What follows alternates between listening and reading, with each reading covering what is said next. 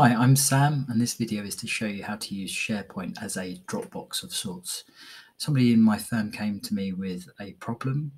They wanted to allow users to add files and folders to a particular location where they could see those files and folders, but they wouldn't be able to see other people's files and folders that they've added themselves. Now, you can do this kind of thing by amending permissions, but it's not particularly easy to do with SharePoint, especially on the fly as files and folders are being added. Typically, it has a top-down permissions approach and doesn't allow a permission type which is list and read your own files and folders that you've added. SharePoint Lists has an option which is similar to this, where you can see the items that you've created only. You can set that configuration on lists, and lists do allow you to have attachments, but they're limited in the types of attachments that you can have. They're limited to 125 meg in total for each list item, and you can't maintain a folder structure like you would be able to in a document library. So it's a real conundrum. How do you fix that? The first way I thought about fixing this was some kind of Power Automate flow to amend the permissions, break the propagation inheritance of those permissions to each of the files and folders. But the difficulty with that is you're limited in what you can do there. There's some performance recommendations that you only do this for a certain amount of document files or files and folders in the document library.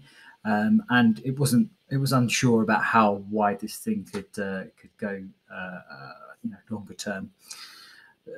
The other way I looked at this, I spoke to a colleague, Grant, who pointed me out to the enable file requests feature. So this is more of an externally facing capability which allows anonymous users essentially to put files and folders into a SharePoint or OneDrive directory, but it's very much geared for that external configuration, and it requires you to have things like anyone links enabled, which in some organizations you might not have that configured, as it's a tenant level setting, I believe.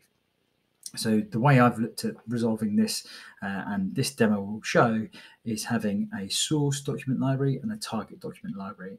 And what happens is the user who has add and read permissions to the Dropbox document library, they add their files and folders there, and a Power Automate is triggered. That Power Automate will take those files and folders and move them over to the target document library, which only the administrators can access, and then it will go and clean up the source document library, and it will clean out all of the files and folders there. Anything it has moved over, it will maintain that folder list as well, which is quite useful because sometimes you get context from that, right? These days it's more about tagging of files and things like that, but actually in lots of circumstances having that folder structure is really, really important. So that's one thing I wanted to make sure it includes. So yep, I'm going to switch over to a demo now. You'll be able to see and download a copy of the Power Automate zip file that you can import into your own environment. If you've got any questions, comments, any suggestions maybe to make it slightly better, feel free to let me know.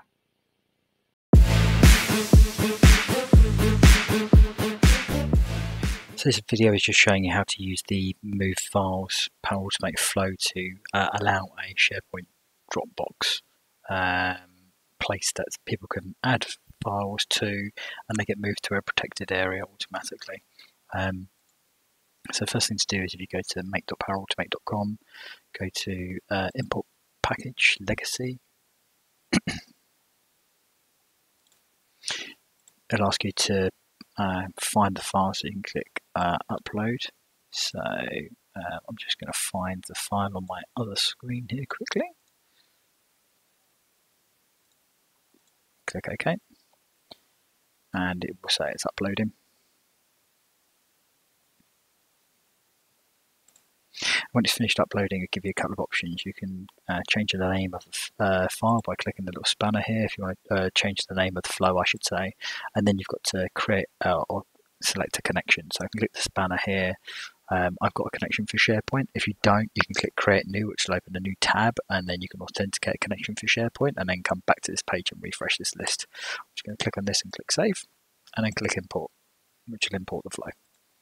Now that's imported correctly, I can go to this thing to open the flow here. What I'll just do quickly is just show you the SharePoint site that I've got created. I've got a SharePoint site with a document library called protected documents that an admin can only access, and then a document library called document Dropbox, which is designed for any user to be able to add documents to but not have any edit or delete permissions to that. So let's go back to flows and click on open flow, and this will take us to the editor screen for the flow, which I'll show you how it all works. Okay, this is opened up. So essentially the trigger for the Power Automate flow is when a file is created in the source in that document Dropbox library. Now this gets triggered on files or folders, so that's something to be aware of. The name is rather misleading. I think it suggests it's just files, but it's files and folders. This is good for our use case here because we want to maintain the folder directory in the target location. So when you add this, what you'll need to do is you need to come to site address here, and once you've got your connections set up correctly, this will probably come up with an error for you. You'll need to click this drop down box, pick the site, the SharePoint site, and then pick the library name for the source location.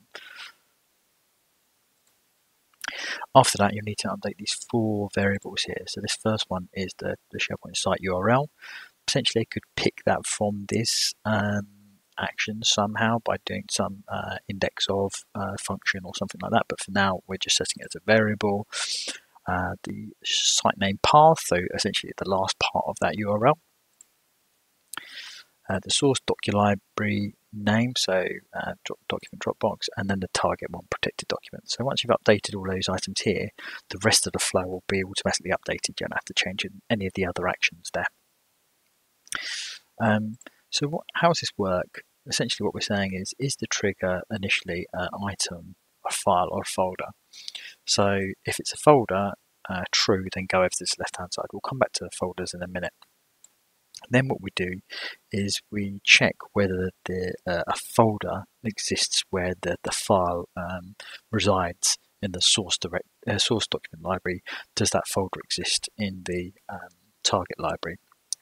And what I'm using here, if you try to run this command, which is the list folders action, if it doesn't exist, it will come back as a failed and a 404. So we're using configure run after, which to change these branches. So this branch will take place if this action fails, and this one will take place if it's successful. There. So what we're saying is, if the folder doesn't exist, we're going to create the folder for the file to sit inside. This doesn't have to be done at every level. So if a folder is 4 deep, it will create the folder and then the preceding ones as well, which is quite useful. And after it's created the folder, it will copy the file to target, and then it will delete the file from the source document library. What we also have is this last one, which is marking the job as succeeded. The trouble is, because this step has failed here, if we don't put this action at the end, it will look like the job is actually, the flow has actually failed, when actually it's been successful. We're just using that as a condition, essentially. If the folder does exist, what I need to do first of all is check that if it's the root folder or not, if there's files at the root folder of the document library, and if they are, then we're just saying the destination folder is the doc library name, and if not, essentially what we need to do is we need to get cut out just the folders, the folders from the source path. After either one of those is done, we'll delete the file from source and marking the job as succeeded. So that's all the files part of it. If it's a folder, we're doing this do loop, and you might have noticed there's a variable up here which is a boolean for is folder empty. So what we're saying is do this loop until folder empty variable is equal to true. So to get that information, we are using the get files action from SharePoint and looking at the source document library, and we're basically seeing that is there any files in this folder, and if there are files in this folder, so we're saying length equals to 0, which means there's no files. If there's no files, we're setting the variable to true, which will break us out of this loop on the next execution. It will delete the SharePoint folder. So we're using the HTTP action from SharePoint to do that because there's no out-of-the-box delete folder action. But if there are files in there, then we're just delaying for 20 seconds. So that will make sure that we're not thrashing this flow over and over again. What you can also do is you've got limits for loops, so this go around 10 times. You can change that based on your use case, or you can increase this delay for you as well. So that's how the flow works. What we can do is we can come out of here. When you import flows, they're automatically disabled.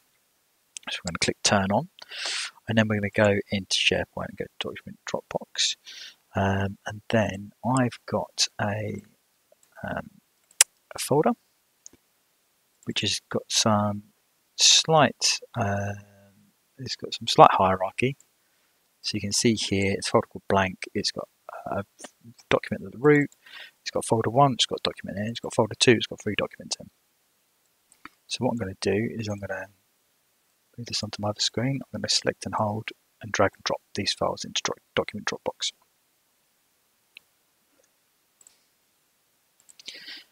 Okay, so it's copied all those. We can go back to our flow now, and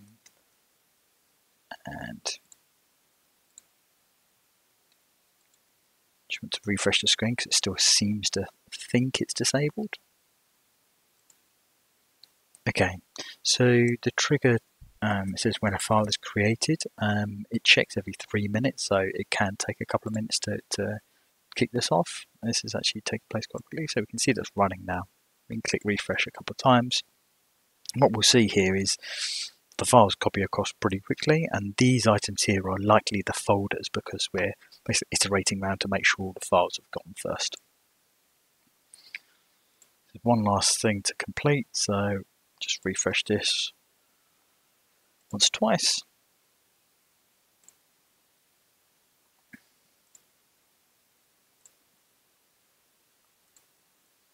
And it succeeded, so we've all succeeded. Let's go back to SharePoint and see what it looks like.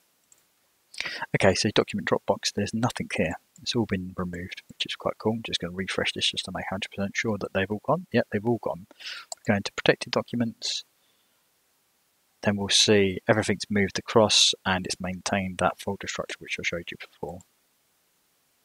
So there you have it. There's a really useful way of making a Dropbox that people can add files to, and they get moved into a protected storage location, so people can add files to an area where they can't read any files added by anybody else. Bit of a workaround for the way that SharePoint permissions works, but hopefully it comes in useful for you. Thanks.